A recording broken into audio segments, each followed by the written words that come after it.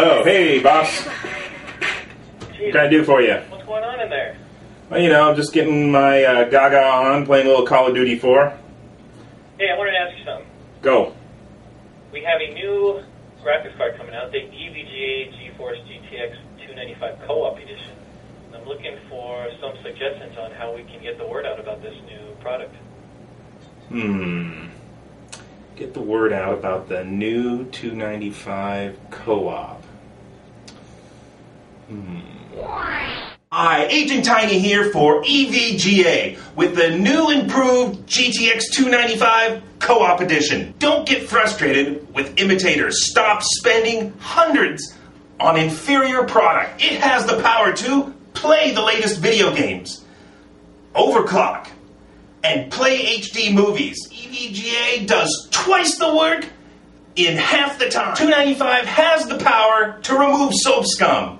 EVGA 295 will not stick to any cooking surface.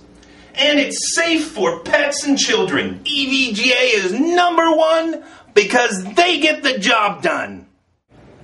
Hello? Agent Tiny, wake up. No, never mind. I'll do it myself.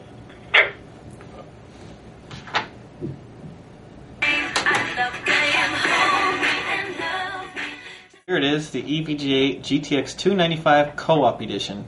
So the first question you probably have is, how does this card differ from the previous EVGA GTX 295? And the answer is the layout of the components on the card. It is a little bit different, and we'll show you that in just a second. Other than that, the performance is identical. You can see that it does have the same power connectors, an 8-pin and a 6-pin. So here it is, the EVGA GTX 295 Hydro Copper water block. You can see if we open it up, it has a high flow interior, and it has the patented E-flow design. It actually has 30 of the small E's, which helps transfer the heat from the GPUs to the water. It travels over both of the GPUs and the memories, and EVGA does include both the 1/2 inch and 3/8 inch barbs, which are also high flow.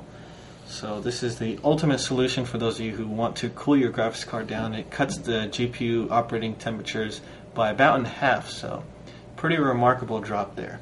So, thanks again for watching. For more information on this product, please visit our website at www.evga.com or be a part of our community at forums.evga.com.